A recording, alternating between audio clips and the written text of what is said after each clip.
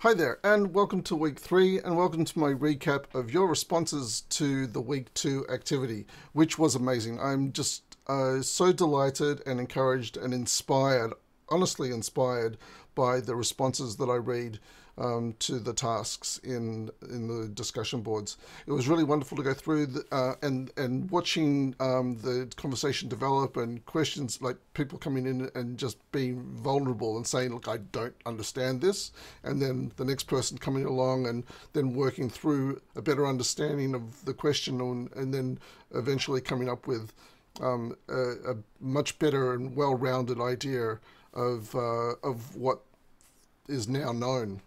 So I hope that makes sense. I know sometimes I tend to talk in circles, but let's try and stay on the ball.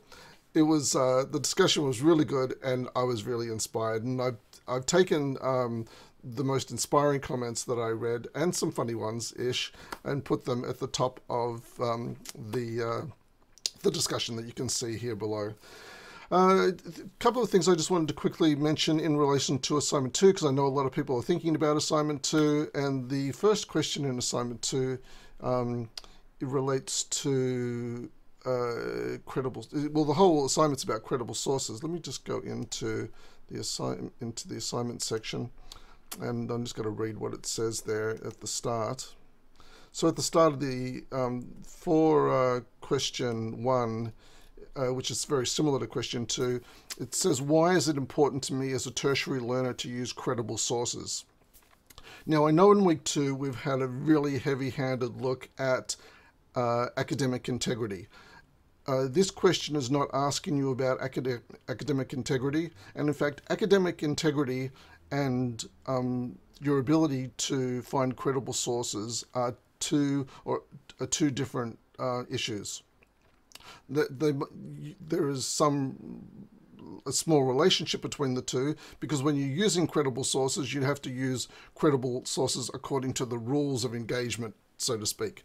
So let's have a quick, let me see if I can explain that perhaps in a sporting or a gaming analogy. So if you're playing a game or a sport, whether it's an online game or a board game or cricket or rowing, there are rules of the game. And you're expected to follow the rules of the game.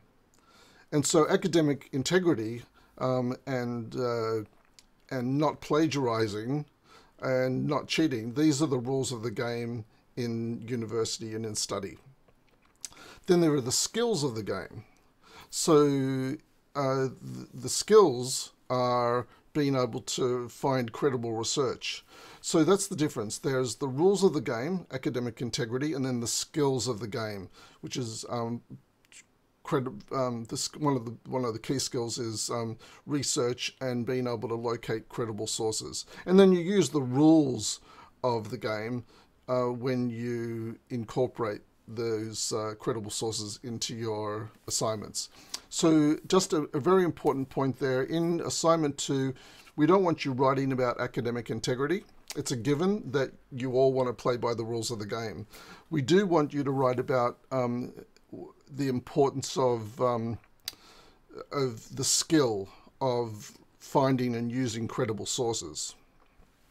Now, if you're not too sure about the difference, now that I've explained it, please follow up with the question in the discussion board in the assignment 2 discussion. I'll be happy to follow up.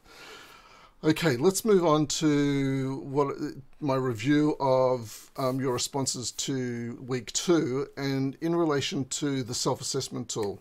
I know we're talking about your next assignment is assignment 2, but actually the success profiling tool will be used in assignment 3. So let me go to assignments, back to the assignments page. I'll just bring up where I am. So I'm currently on the assignments page, and go to assignment 3 and to the assignment criteria section. And you'll see here in the first criteria, which is worth 15% of the mark, for a pass, you must mention the outcomes of the success profiling tool.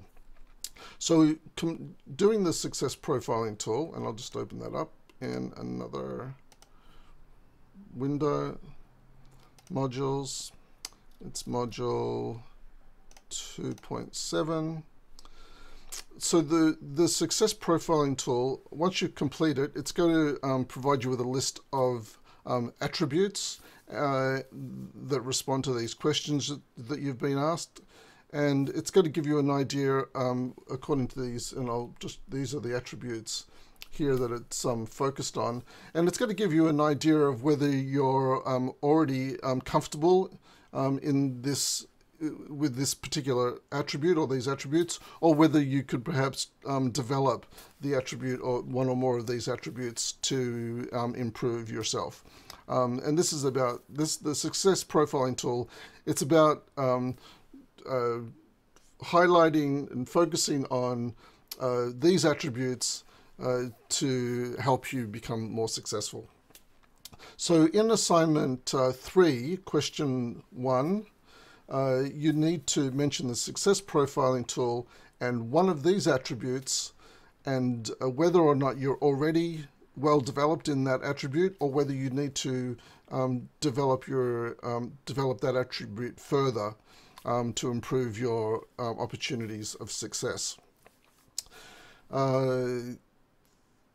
Let's go down to the specific wording for a high distinction, and it says that the response provides specific detail of how knowledge of the attribute. So now that you realize that this attribute is one that you should be focusing on, now that you have knowledge of this attribute, how will that shape your growth as a learner and in future professional practice? So if we look at the attributes, look at the first one, say time management. Just say you could do better in time management. So how does, now that the success profiling tool has pointed out that you could improve your time management, how does knowledge of this, how will that shape your growth as a learner and in future professional practice? So what are you going to do now to improve your skill in time management, and why is it important to improve that skill of time management for use in professional practice in the future? Okay, so I hope that's useful to you, because this directly relates. What I'm trying to do in these recap videos is provide you with a direct guidance of how to use the learning materials to respond to the questions, and how to the assignments, how to demonstrate your knowledge of the learning materials in the assignments. That's what the assignments are all about. The assignments are your way of demonstrating your knowledge of your learning, and a key way of doing that is by citing the learning materials of this unit.